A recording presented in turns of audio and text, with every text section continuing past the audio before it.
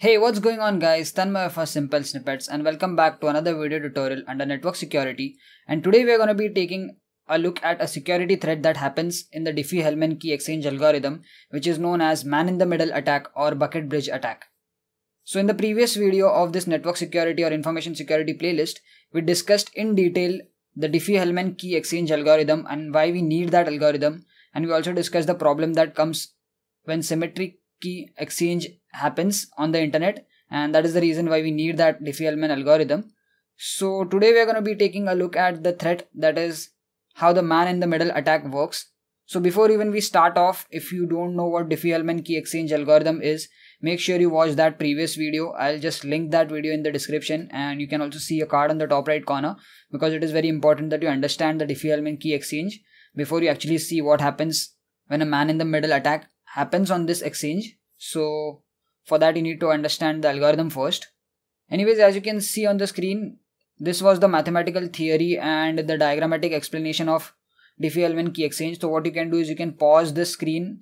If you just want to have a quick recap, you can just read out the steps and you can see the diagram. So you can see there are steps and you can read out the theory and you'll understand if you haven't seen the previous video. So moving on to the man-in-the-middle attack. So as the name suggests, man-in-the-middle attack means that there is a person in between which intercepts the communication that is happening between two legitimate users. So let's say Alice and Bob are the actual people who want to have a communication.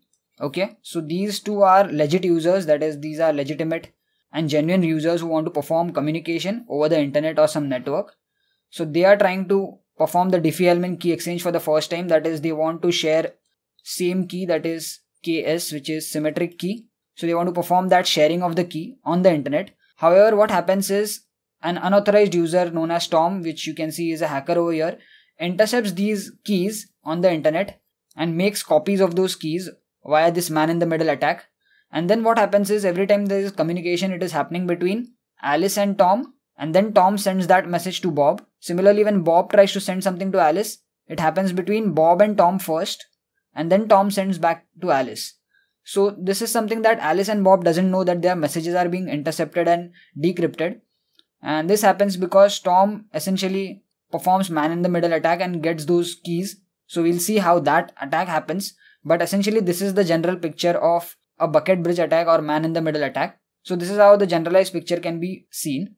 So now let's see how the attack works. Okay, so as you can see on the screen, there is a huge diagram. And it might seem a little bit confusing, but I'll explain to you what happens step by step and it will be very easy. It's just that you need to have a good understanding of how Diffie Hellman key exchange works, and then this entire attack will be very clear. So starting off, let's say step number 1, Alice and Bob agree upon two large prime numbers, and here the large prime numbers are not really large, but just for calculation purpose we are taking n and g as 11 and 7 respectively, and these numbers are publicly known. So this was the step 1 in Diffie Hellman key exchange as well, right?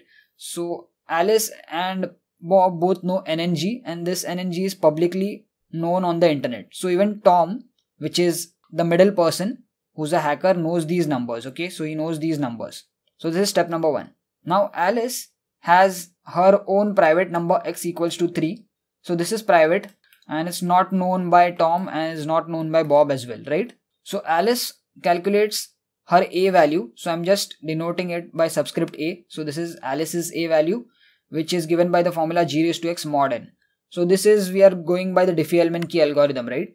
So Alice calculates this a and gets this value 2. Okay. Similarly, for Bob, he has his own private random number y, which is 9. And this 9 is not known by Tom and is not known by Alice as well. So Bob calculates his b value, which is b subscript b, and he gets 8. Okay, so this is again following Diffie Hellman key algorithm.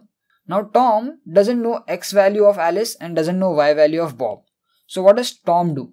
So Tom is gonna be acting as an intermediate person, right? So whatever communication is gonna happen between Alice and Bob has to happen via Tom, right? So Tom doesn't know x and y of Alice and Bob respectively. So what he does is he assumes his own x and y values. So you can see over here, he's assuming x as 8 and y as 6. Now they need not be equal to Alice and Bob's x and y values, because obviously Tom doesn't know these values, right? So he's going to just assume x and y. And he is going to calculate his own a and b values.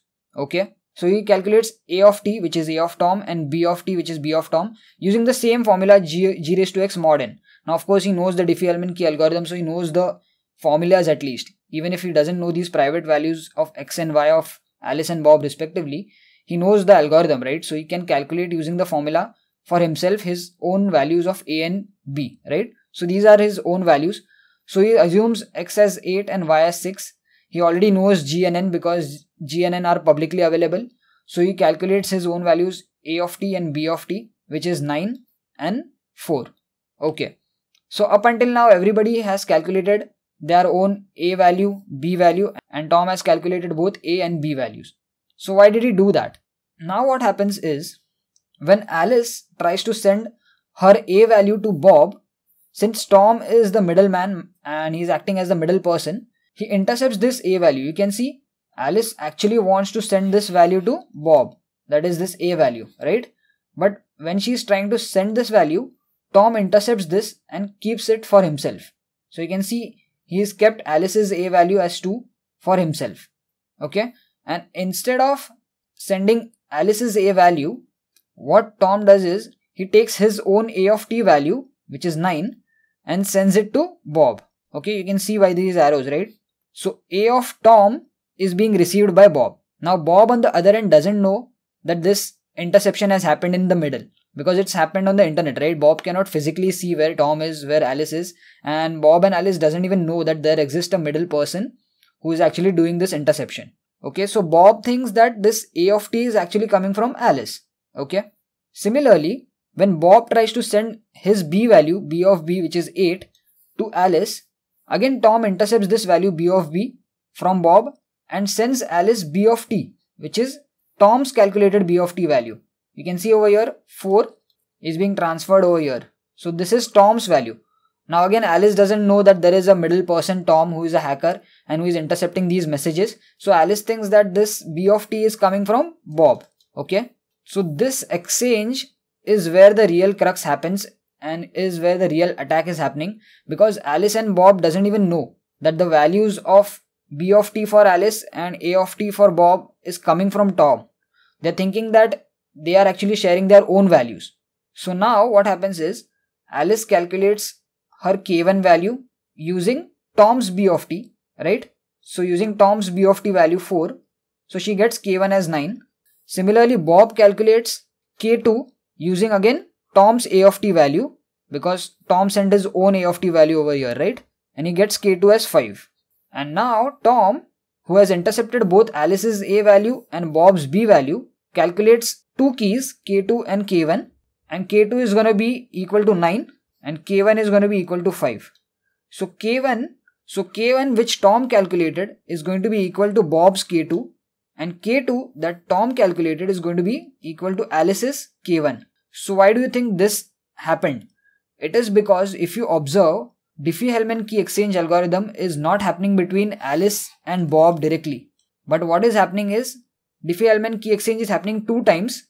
Once between Alice and Tom and second time between Tom and Bob. So I hope you are getting this difference, right? Now Alice and Bob doesn't know that the Diffie-Hellman key exchange is happening between Tom. But Tom knows this because he is assumed X and Y of his own, but he is exchanging his own A and B values with Bob and Alice respectively, right? So basically key exchange is happening between Alice and Tom once. So there is one key between Alice and Tom, that is this K1 which is 9, and for K2 it's 9, that is for Tom it is K2. So don't go with the numbers, it's just key 1 and key 2. And then there is one more Diffie-Hellman exchange happening between Bob and Tom, which is this key which is 5, because Tom performs the entire Diffie-Hellman 2 times, one with Alice and one with Bob. And Alice and Bob are thinking that the Diffie-Hellman key exchange has happened between Alice and Bob directly, but it is not like that. So I hope you are understanding this entire man in the middle or bucket bridge attack. So now you must be wondering, okay, but the key value of Alice is 9 and key value of Bob is 5, which means that it is not symmetric in nature. So how will the communication happen? So again, as I mentioned, since this is a man in the middle attack, the interception happens in between and the communication is happening via Tom and not directly to Alice and Bob. So it's not happening directly between Alice and Bob. So what happens is, when Alice is sending plain text, she is using this key 9 to perform encryption. So I'm saying ENC, and then this is intercepted by Tom, right? So Tom uses his key K2 9, right? He is using K2 to decrypt this ciphertext. So after encryption we have a CT.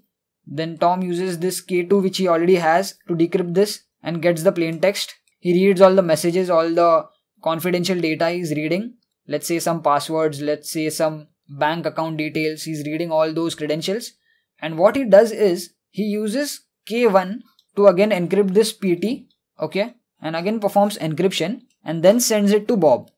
So after reading this plain text, so Tom used K2 to decrypt the ciphertext which came from Alice, right?